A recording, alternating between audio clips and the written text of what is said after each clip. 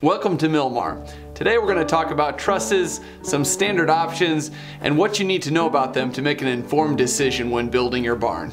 First off, let's talk about the three main styles of trusses that are used. There's standard, there's scissor vaulted, and there's attic trusses. Let's talk about some of the pros and cons of those.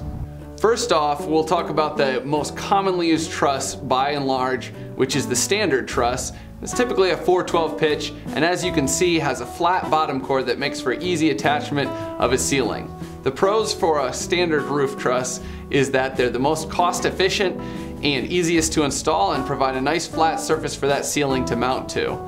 You might want to go custom though for more space with something like the scissor truss.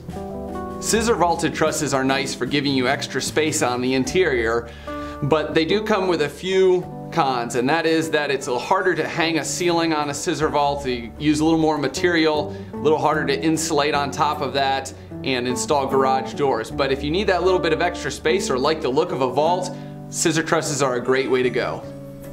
A lot of people want attic trusses in their building to get extra room or a bonus room or a man cave above their barn. And while attic trusses are nice, they do add some extra cost, and you want to be sure that it wouldn't be cheaper just to expand your base floor or even raise your wall height and get a second story loft to cost less than an attic truss.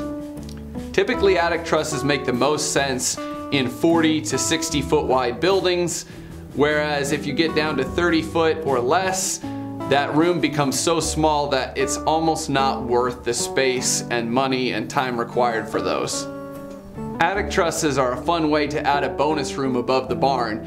Just make sure that you're not spending extra money you don't need to when you could expand the base floor for the same or less cost. Let's talk about roof pitch on your trusses. Our standard building truss is a 4/12 pitch because that's the ideal pitch to get snow and rain to slide off well and avoid leaks, but at the same time reduce the amount of lumber and metal needed, thereby reducing cost. Sometimes you need a steeper pitched roof for either attic trusses, scissor trusses, or just because you like the look of a steeper pitched roof or to match an existing building. To give you an idea of what different pitches look like, here's a 4/12. Here's a 6/12, and here's a 12/12.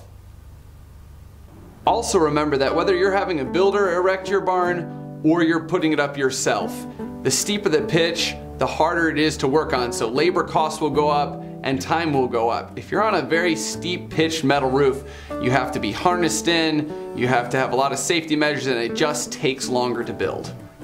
Now let's talk about spacing on trusses. Here at Milmar we build 8 foot on center trusses, 4 foot on center trusses, and 2 foot on center trusses.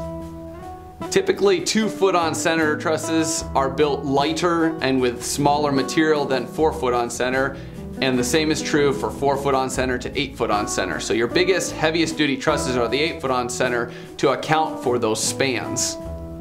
2 foot on center is typically used when you're sheathing the top of the roof with OSB and shingles or standing seam, or if you're using an attic truss where people are walking and need that closer spacing for strength for that floor.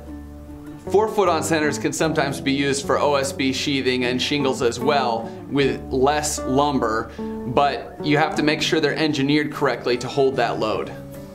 8 foot on center trusses are nice because they sit directly on top of your 8 foot on center support posts in your walls and reduce the need for heavy headers.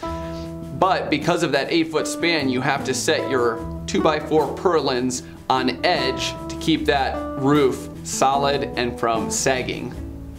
Here at Milmar, every truss that we use is specifically engineered for the zip code that it's going to make sure the snow and wind loads are correct. For instance, a truss built for down south may be a horrible fit for a northern Michigan building project that needs heavy snow loads for the winter and could fail if you're not checking that. Be sure to check that your trusses are engineered correctly. While we're talking about trusses, let's talk about roof overhangs. You can go with no overhang, 12 inches, or 24 inches as the most 3 standard options.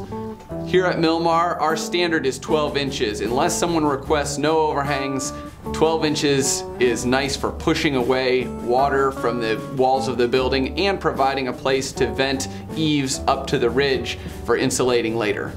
24-inch overhangs look like this and are a nice option to give your building a custom feel without a lot of extra expense. This is just a brief overview of trusses and their options, so if you have any questions, leave them in the comment section below and we'll be sure to respond.